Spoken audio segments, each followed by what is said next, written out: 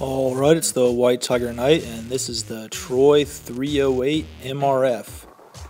This is the battle rail Troy MRF 308, 13.8 inch. It's in flat dark earth, and supposedly the strongest rail on the market. As you can see here, one of the main reasons I didn't choose it actually is because my adjustable gas block will not fit underneath this rail. And I looked everywhere and I really couldn't find some really good measurements for this for the interior dimensions of this rail.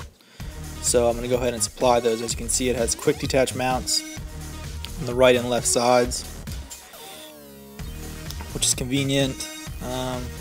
It's got the T-marks and everything else. It's pretty lightweight.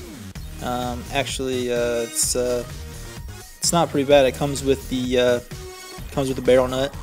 So if you're wondering that, it actually has that supplied here, and it's a two-piece.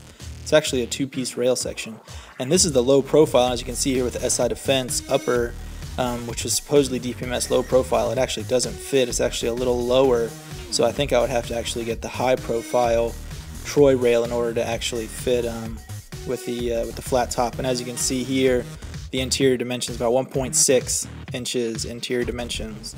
Now this is just measuring a couple of the other areas around here, just for someone's reference. If you got some kind of funky gas block, might be able to fit through there. But the interior dimensions is 1.6 inches.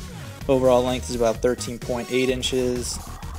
And it's a pretty slick setup. It just won't fit under my adjustable gas block. If I got a low profile, non-adjustable gas block, I can make this work.